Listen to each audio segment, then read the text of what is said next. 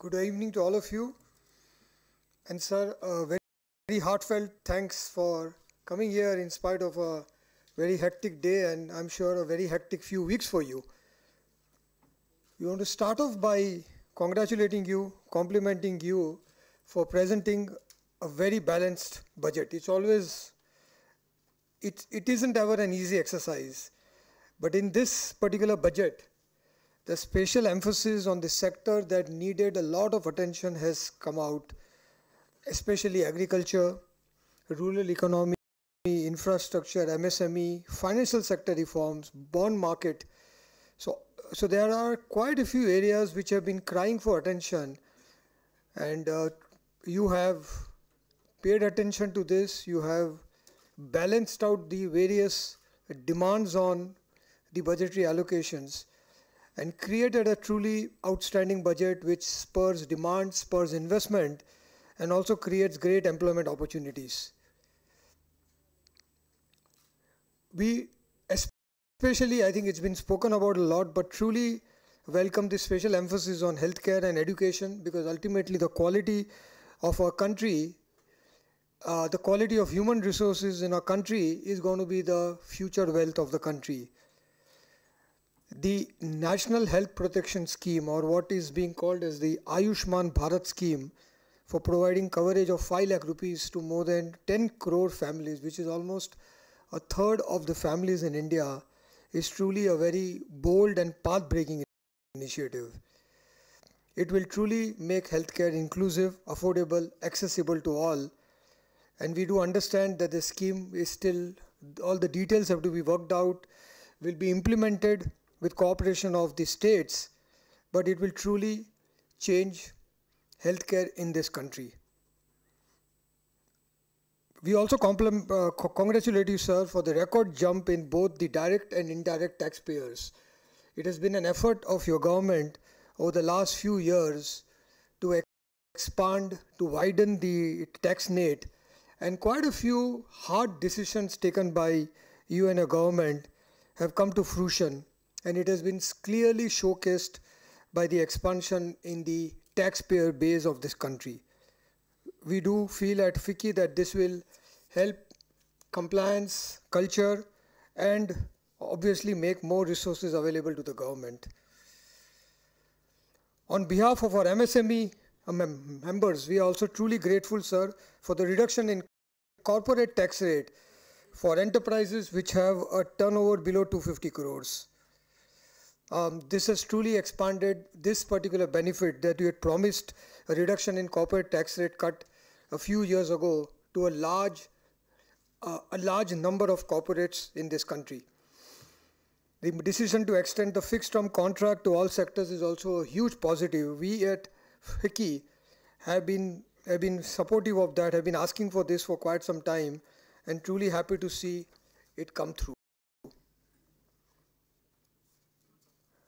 The one area where I'm sure you gave a lot of thought and in a very pragmatic way allowed the revision of the fiscal deficit target to be loosened a little bit and not be held hostage to the to not only the bond market but the fiscal vigilantes, to make sure that there was enough resources being spent to give the fillip to demand in the economy, infrastructure and rural economy.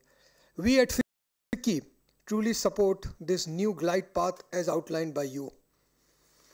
We are also very happy, sir, that a lot of things we at FICCI have been advocating to the government in the last few years have come through.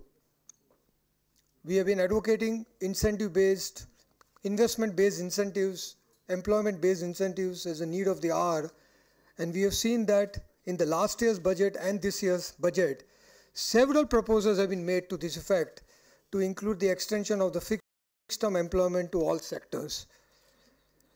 We had also submitted a proposal to the PMO and the Ministry of Consumer Affairs on the need to put together an architect for forecasting demand and supply for agriculture products as well as pricing agri-commodities for better supply management and food inflation.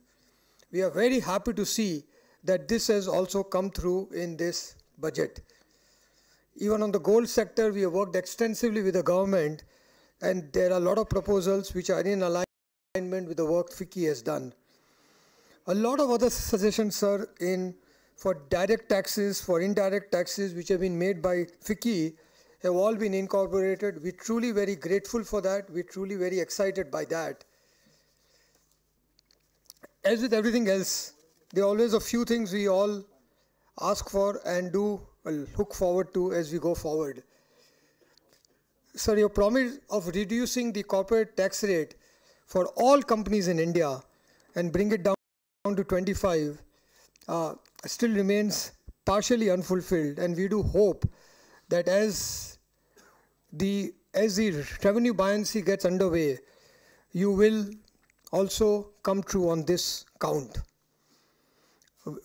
We do feel the nominal GDP growth in this year will be a lot more than what is estimated, and that will also give some more fillip to the resources that you have available.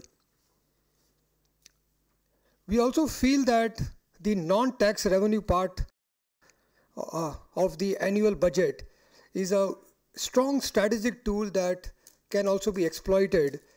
And for the last few years, the non-tax revenues have been about 23 to 24% of the total receipts. Given the assets that are available with the government and the focus on strategic divestment, on disinvestment, we think there is a possibility in the future years to take the non-tax revenue to more than 35 to 40% of the total receipts. The other thing that we do, all of us do ask for and expect in the coming years, that we will evolve an economy which is fairly balanced. We have seen in the media that quite a few people in the media have tried to frame the argument as a farmer versus corporate argument, as the rural versus the urban economy argument. But as you have shown in the past, as you have always said, that we need inclusive growth, and the interlinkages between urban India, rural India, between farmers, between corporates has now evolved to a stage that it has to be a win-win for everybody. And we do feel that you have over the years truly provided this balance, and we expect that this will get further enhanced, because ultimately we do want corporates to make investments, we do want corporates to create jobs and employment in the country. And given that the economy is on an uptick, in the last 4-5 months we have seen a clear uptick in the economy, we do think that the path for this is also very well created. We also hope that there is reduced litigation on the tax front, the complexity of the tax processes, which have come down over the years, but they continue to come down even further because a lot of time and effort and resources are wasted in the litigation on tax issues. So, and lastly, one of the things that we do hope that there is a lot more communication on the strategy for resources raising for this year, especially to give some comfort to the bond markets. We have seen that the bond markets have not been able to understand the government math, and we do feel that from the government a lot more communication will be helpful, and as the bond markets calm down, it will be good for the economy and all the constituents in that.